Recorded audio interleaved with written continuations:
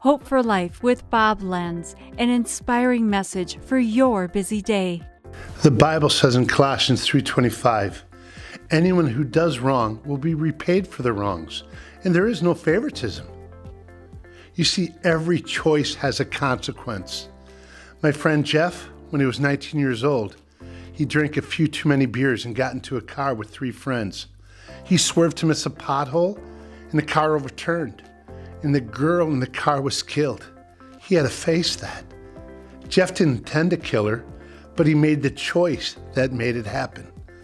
My friend's Dave's brother Andy's normal weight was 180 pounds. Last time I saw him, he was 190 pounds.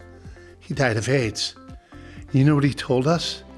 He said, please tell students across this country, no matter how much fun it looks like now, count the cost. That goes for all of us, young and old. Consequences always start with a choice. It's up to us to make the right one, so we can avoid the pain and tragedy and regret that follows mistakes. We all have a choice. Let's make it count. But if we have made mistakes, know there's forgiveness in Christ. This has been Hope for Life with Bob Lenz. Discover more at lifepromotions.org.